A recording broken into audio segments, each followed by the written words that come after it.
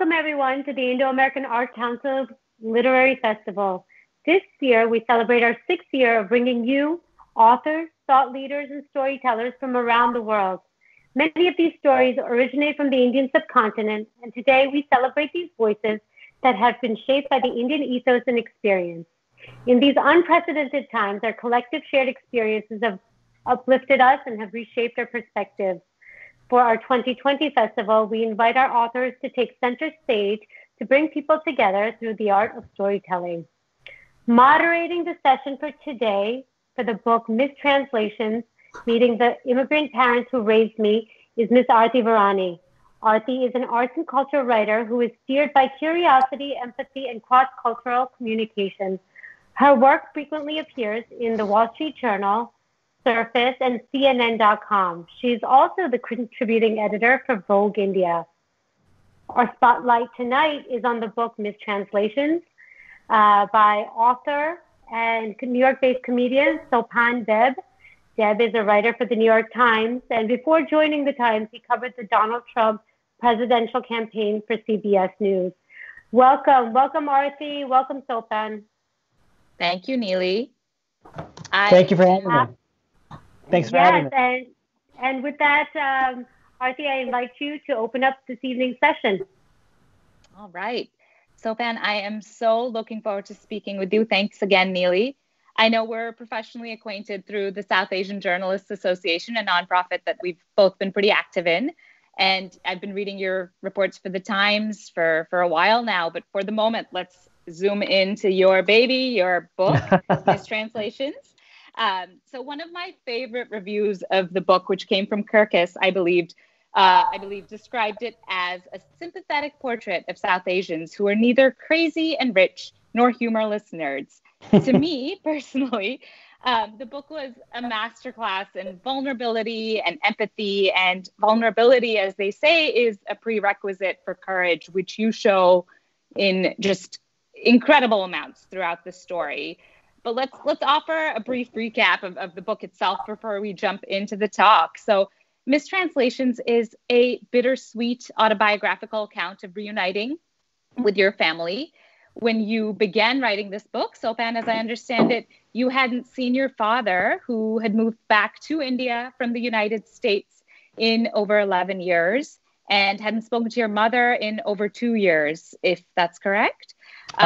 Closer to 5 years, but yeah. Closer to 5 years, okay. So you were raised by first-generation Indian immigrants in suburban New Jersey, and you kind of grew up yearning for this kind of tight-knit home environment that you saw some of your white friends experiencing, and yet your own parents' rocky marriage, in addition to each of their uneasy relationship with life in the United States, which you discuss in poignant details throughout the book, meant that you were never really able to get to know them as individuals. And in one of the book's rawest moments, you write that by the time you came along, by the time you were born, your parents' distaste for each other was, and I quote, ingrained into the fabric of the household.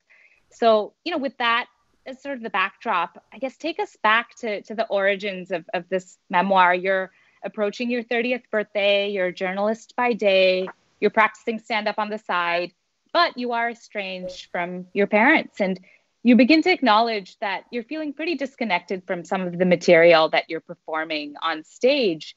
In the book, you describe it as, the incongruity of talking about being brown while avoiding my brownness nagged at me. So for starters, I was hoping you could expand on that sense of disconnect for us and tell us how that very personal struggle evolved into the idea for a book.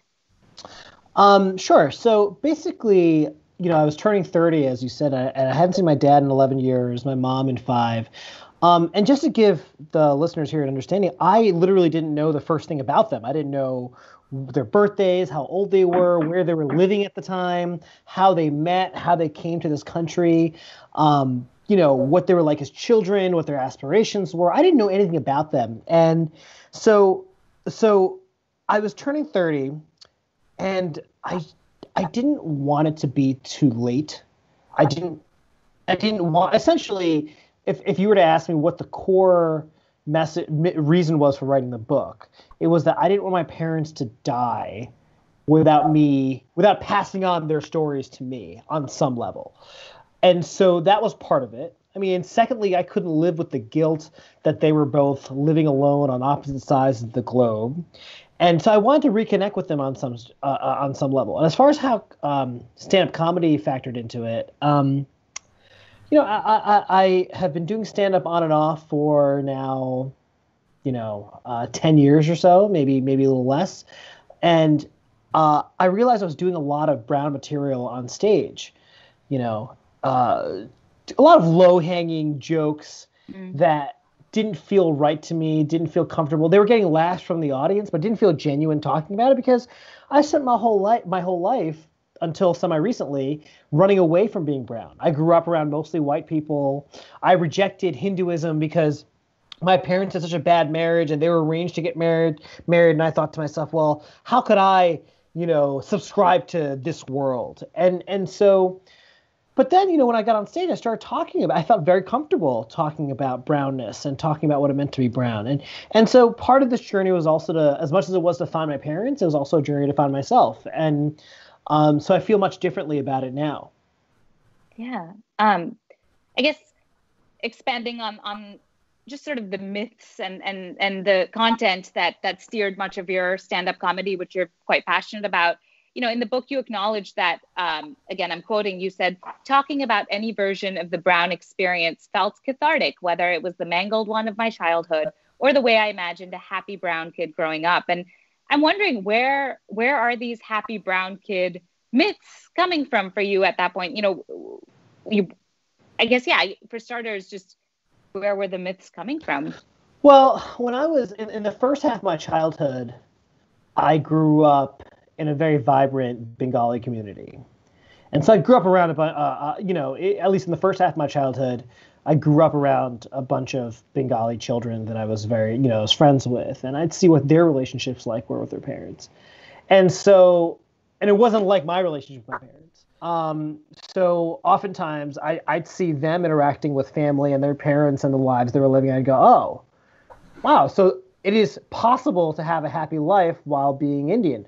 I don't know what that's like, but that seems interesting.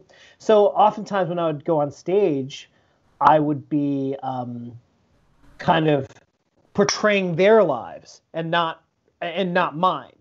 But either way, that it felt more comfortable talking about being. Let me put it this way: when I first started doing stand-up, I was trying to be like Jerry Seinfeld or Mitch Hedberg and trying to do kind of observational humor, like what's the deal with airline tickets, that kind of stuff. And I felt even talking about some semblance of the brown experience, whether it was like the projected one I saw of my friends or, some version alluding to mine, that felt more comfortable. It felt more honest, even though it was in its own way dishonest because it wasn't all the time my experience.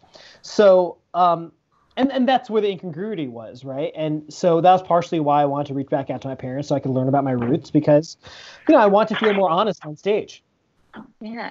And I think that idea of just being happy to tell any brown story on stage speaks to just the lack of brown stories there are out there. And I'm wondering, do you feel like there's been an evolution in terms of, just there being a more pluralistic view of what a South Asian immigrant experience might look like? Would you say there's been growth? Growth, but there's still a lot of room to grow. I mean, so when I was growing up, one of the most profound movies I've ever seen was in 2006, I think it was The Namesake. The Namesake to me was a profound film based on the Jhumpa Lahiri novel, which is also a profound novel.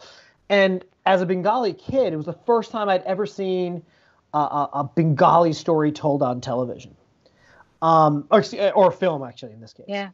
And now it's a little bit more common, right? You have the Never Have I Ever, Mindy Kaling, you have Jhumpa Lahiri novels, you have Kumail Nanjiani's doing a Marvel movie. You have he did The Big Sick. You have that movie Yesterday. You had the Bruce Springsteen movie, which I'm forgetting the name of it. Blinded by the Light. Blinded by the Light. Thank you. Yeah. That's right. The Night Of. You have all kinds of. There's a little bit more of a South Asian. Hassan Minhaj doing the Patriot Act. there's more out there. There's a lot more to go. And the reason you know that there's a lot more to go is that, and I thought about this a lot with the discourse surrounding Never Have I Ever. There are a lot of, I saw a decent amount of criticism from the brown community that were like watching Never Have I Ever and say, well, you know what? That is not my story.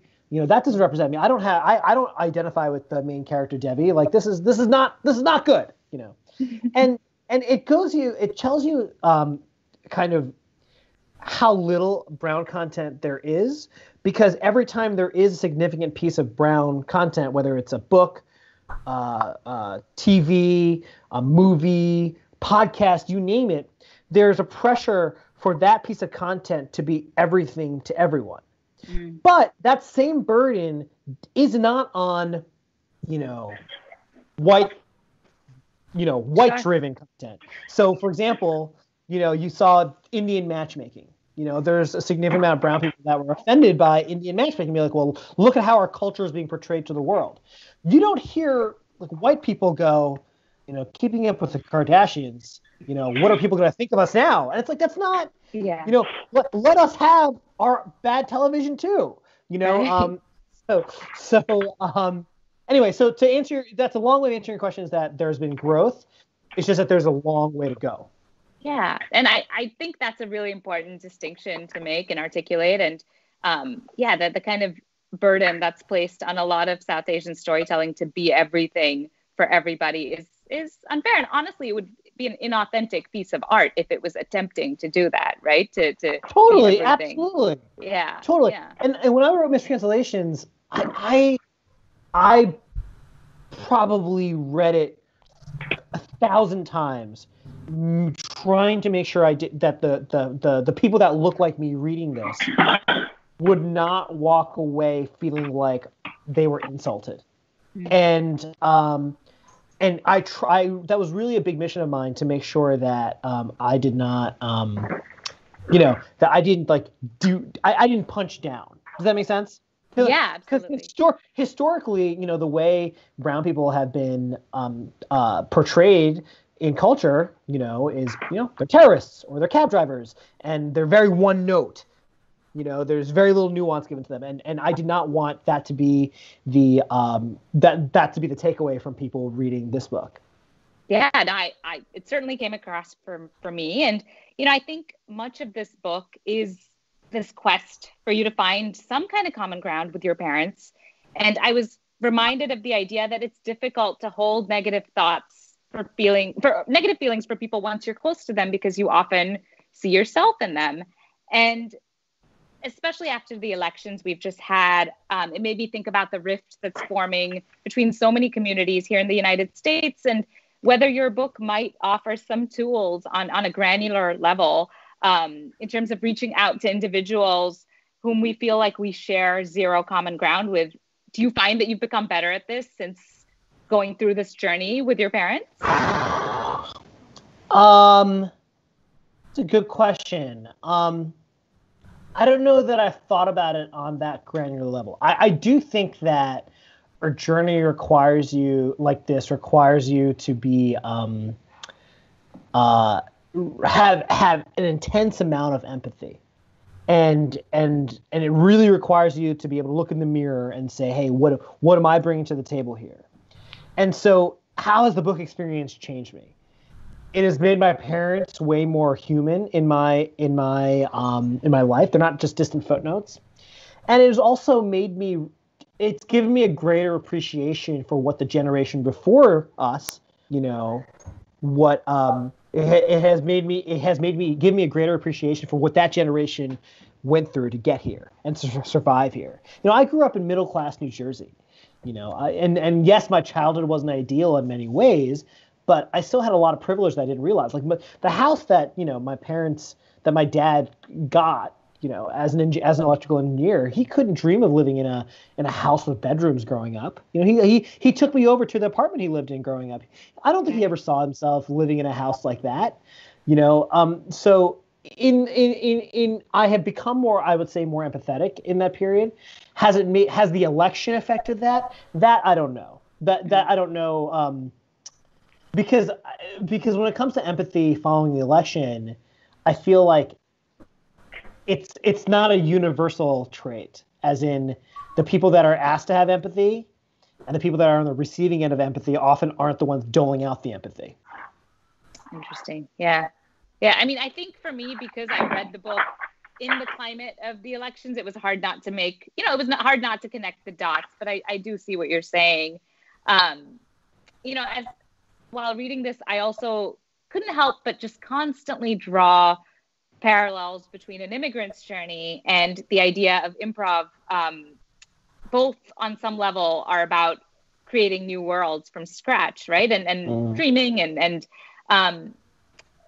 I just feel like to continue with what we were talking about in terms of like exercising empathy, tell us a little bit about some of the unexpected traits that you found that you shared with your parents, despite feeling like you hadn't gotten the opportunity to bond with them as a child. And there were many as I read the book. Yeah. My favorite one was with my father, who we get to his flat in Kolkata where he lives, and he has all these paintings hanging on the walls. And there were these famous paintings, but they look a little different. And my dad says, yeah, these are paintings I had commissioned. And it's like one of them's like The Last Supper. And my dad was so outraged at the original paintings being historically inaccurate that he wanted to commission factually correct versions of them. So he has the like 5 or 6 paintings in his room. One of them is The Last Supper, of like in The Last Supper, for example. I might be mangling my facts here, but he has them bare feet, and I think they're wearing sandals in The Last Supper, and in the original Last Supper. And because he's like, well, Jesus Christ would, if Jesus Christ had washed my foot, I would never put on sandals. And it was like, that's hilarious. But also, I'm that guy who's watching films and pointing out plot holes. As a journalist, right, you and I both are taught to be skeptical and cynical and point out factual inaccuracies and fact check stuff. And I was like, my dad, was kind of similar in that respect. So that was one thing that I found very funny. My dad told me that I got my sense of humor from him, which I thought was very funny because I'd never found my dad particularly funny, and here I am, a stand-up comic, and he's telling me that I get. So there was a lot. There's a lot. In the course of the book, we find in that process, I found out that I shared a lot with my parents that I didn't previously realize. Yeah, and I mean, I keep thinking back on the anecdote, and I know I'm pointing to a lot of examples that relate to your father. There's no shortage of incidents with your mother, but maybe something about the dramaticness of the travel to India makes these kind of memories stand out more to me. But I'm thinking of the morning tennis session with your father, which you avoided a little bit, and then you get around to it.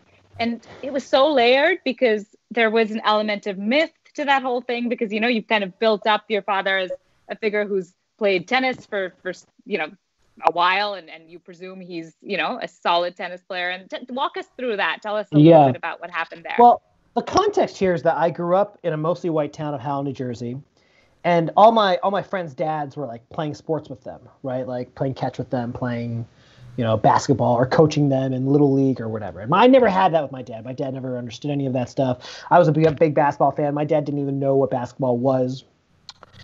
And so, and then when I last saw him before this trip, it was my freshman year of college, and he looked kind of old and beat up and kind of haggard. He looked stressed and depressed, and he didn't look well. He didn't look healthy, as if he looked defeated. And then he got up and moved to India and didn't tell anybody. I didn't know that was the last time I was going to see him.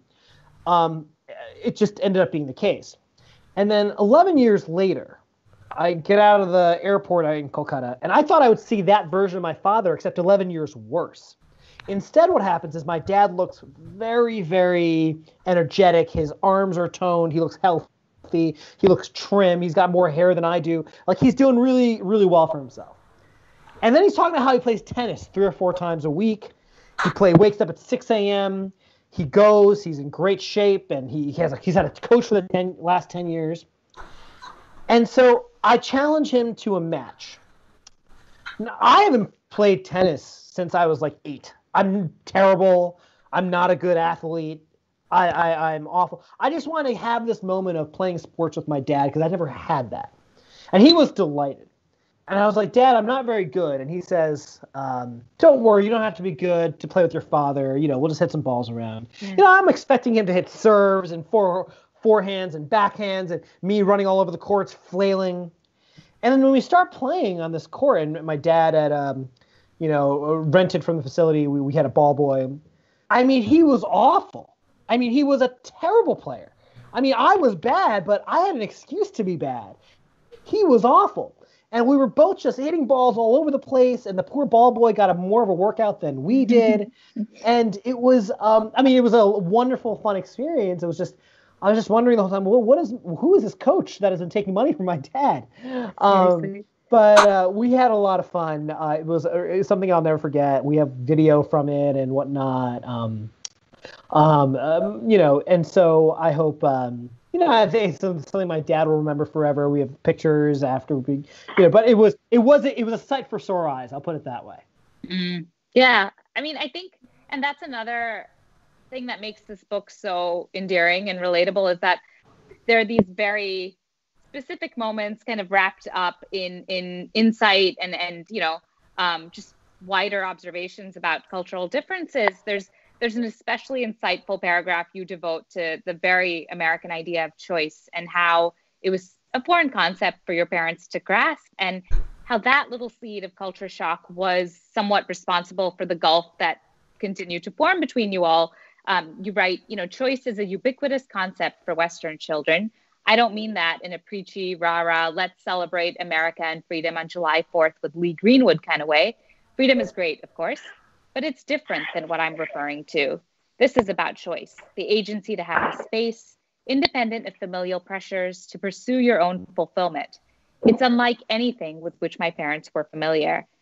So, spoiler alert a little bit for anybody who's yet to read the book, you've rebuilt bridges or in the process of rebuilding bridges with your folks since writing this book. But I'm wondering how you all continue to navigate this particular difference of opinion when it comes to choice. I don't know that it's a difference of opinion as much as it is a difference in upbringing. Like, I think my parents grew up in India and had less choices available to them. Choices that you and I take for granted here in the U.S. My mother wasn't given a choice as far as like who she was going to marry.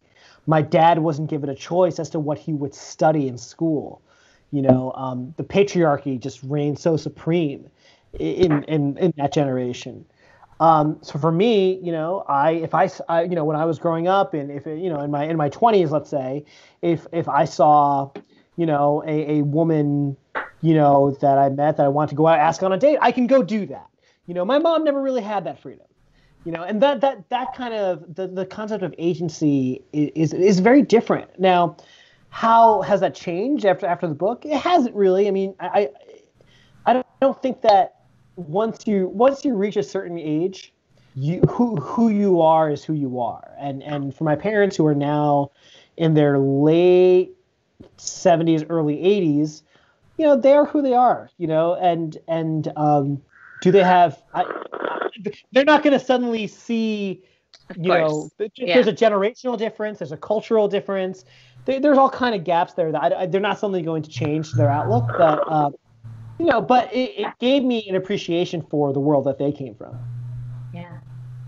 I'm also wondering how and I want to, as a fellow journalist, I kind of want to geek out a little bit about the process of writing this book because I found that so fascinating. But there's been this linkage between people who end up being journalists and people who kind of feel like outsiders in their lives a little bit, right? Like there's plenty of great storytellers who took that observer status and then channeled it into a career. And I'm wondering how much of that rings true for you. That's a great question. I've always wondered why I decided to become a journalist, and I've always wondered whether it's partially because I've always felt like an outsider growing up. But like I'm not the only. The thing is, though, journalists, in some ways are not diverse or not as diverse as they should be. But many of them get into this for different reasons. Some of them come from many, I would actually say, come from wealthy backgrounds, and they're, and they were always part of the in crowd or whatever, So, I don't know. I'm not saying there isn't a link between my kind of feelings of cultural alienation growing up and my choice to be a journalist that way. I've just never thought about it the way. The reason I became a journalist is because A, I enjoy storytelling, and B, I think journalism is the easiest route to meeting new people, talking to them, and being creative as much as you can be. And that's why I started doing it. I was never an academic type. A lot of professions are academic, and I don't like college. I mean, I don't like college classes. I'm not good at test taking, I don't have much of an attention span to sit through, research papers and whatnot. And I thought, journalism is the next best thing. Yeah. And so when it came to, you no doubt took a lot of the tools that you had gained from your journalism background, as you told this particular story. And it sounds like a lot of the difficult and sensitive conversations that unfolded between you and your parents happened in the presence of a tape recorder. Mm-hmm. And, you yourself write that at times you could feel your blood start to simmer and your journalistic veneer melt away. What was that like, balancing your identity as a son and a journalist, especially as the skeletons were kind of tumbling out of the family closet? Well, I made a decision early on that I was going to approach this not as my parents' son, but as a journalist. And the reason for that is I felt like I need to approach this with as much distance from my own preconceived notions as possible. Because this way, when the conversations get difficult, I wouldn't immediately get defensive. It would allow me to have more empathy. It would allow me to have kind of see their side of it a little bit more. Because I think a process like this, as I said before, it requires a great deal of looking in the mirror and self-introspection. And I felt like if I came at it as like a quote-unquote unbiased journalist, I can do that a lot easier. Now, there is a limit to how much of that was possible, given that they are your parents, and there are all these wounds that exist and these sores that are being ripped open by these conversations.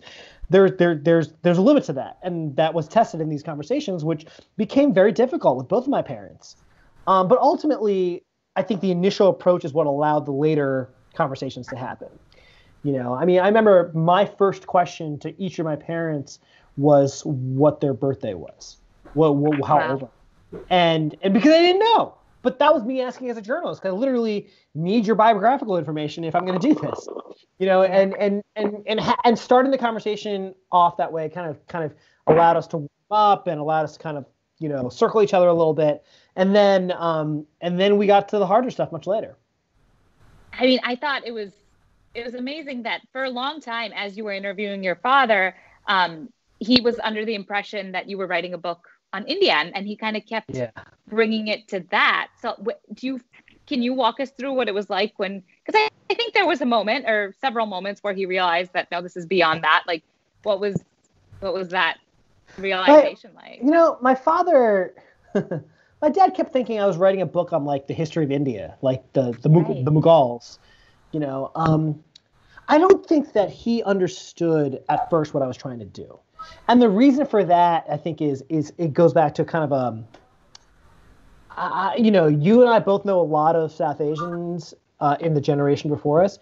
They don't talk about deep emotional stuff. They don't talk about feelings and they certainly don't put it in a book for other people to read about. So I think it was a little bit incomprehensible to both of my parents that what I was proposing to them. And it wasn't until I think I actually did it and we had these conversations that we actually and then they finally read the book in manuscript form that they this is what you were doing. Oh my goodness. I was not expecting this. So it was a little bit of a journey, but, we eventually got there. Yeah. And, I definitely want to talk about their reactions to the manuscript, given that it's, I don't know, like you said, it's such a groundbreaking thing to do, not only to tell your story, but to tell it to a wide audience. So, Were you surprised by their reactions? They both had very complicated reactions. Look, if there's 4 members of our family. There's my brother, who's 10 years older than me, and my parents. So there's 4 of us. If all 4 of us wrote our individual versions of mistranslations, it would be 4 totally different books with 4 very different interpretations of the same events, and all 4 of us, the other 3 would be angry about certain characterizations, right? And so for my parents, it was very difficult to see this laid out in print. Now, with that being said, they eventually they came around. They understood what I was trying to do after a while.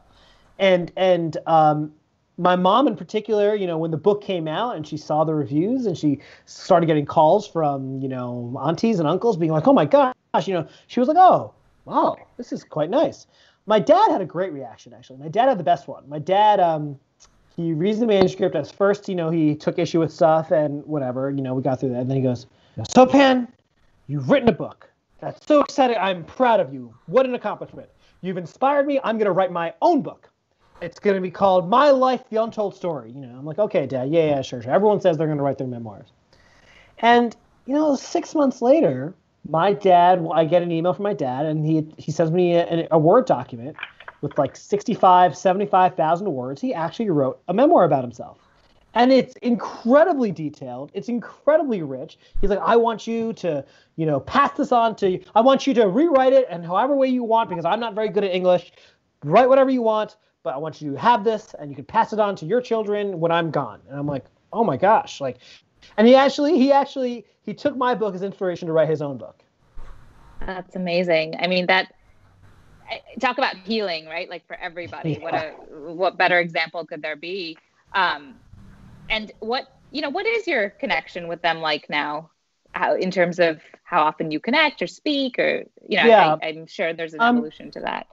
There is an evolution. Look, as I write the book, this is not a Hallmark movie where like everything's better overnight. It's a process. There are ups, there are downs, there are peaks and valleys. I would say that there's certainly more of a presence in my life than they were before. I mean, they were 0. There was no presence. Now, my mother and father, we are in contact. We are, do we talk every day? No, I don't think that's ever going to be the case, but we are in contact and we are, we have a relationship and, they are aware of what's going on in my life.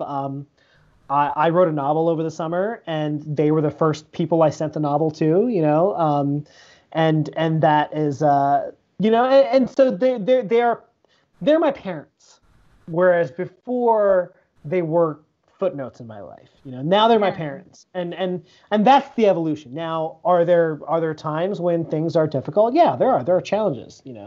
But we work on those. In the past, we didn't work on them.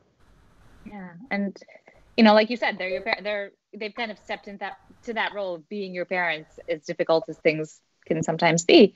Right. Congrats on finishing a second book. Is there anything you can tell us? I just finished it. I hope to have news on it very shortly. I don't have it right now. Okay. Well, I think we're pretty close to the end of our time together. Thank you again for your openness and for telling such an articulate story. And it's a necessary read. Before we go, thank you for taking the time, out of your day to do this. It really means a lot to me that you would, first of all, that you'd read the book and to take the time to, engage with me on this. And my thanks to the festival for having me. I really appreciate it. Thanks again. And I'm going to turn things to Neely Lakhani, Festival Director. Thank you so much. Thank you, Aarti, for moderating today's session. Sopan, thank you so much for coming on and sharing such a personal story with our audience. I think that there's so many of us in our 30s and 40s who are first generation Indians. And I believe that, it takes one to know one, a certain type of, I think that experience has shaped an entire generation of being first generation. And I think that your story is going to resonate so much with the Indian diaspora, especially in this area. So I wanted to thank you on behalf of the Indo-American Arts Council today for sharing your story. And anything else you'd like to share? Where can somebody see you? Are you still performing? Not since the pandemic, and mostly, honestly, I have been writing. I wrote another book over the summer, and focusing on pilots and screenplays and stuff like that. So, but because of the pandemic, I haven't really done much since then. I did a couple Zoom shows here and there, but nothing too notable. But if people, I'm still writing for the Times. I still have my day job, so people can read me there. Thank you so much. Thank you, Sopan. Thank you, Aarti. And this concludes our session for today. Thanks, everybody. Thank you. Hello, I'm Neely Lakhani, IAAC Literary Festival Director. I want to thank you for joining our award-winning authors and their wondrous stories. IAAC is a 501c nonprofit. Programs like the one you just watched happen because of contributions from generous folks like you. Please donate to the IAAC so that we can support our artists and sustain our cultural programs. It is simple to donate by visiting the IAAC website at iaac.us. Learn about the insider benefits that membership gives you. On behalf of the entire IAAC board, stay safe and see you at our next event. Thank you.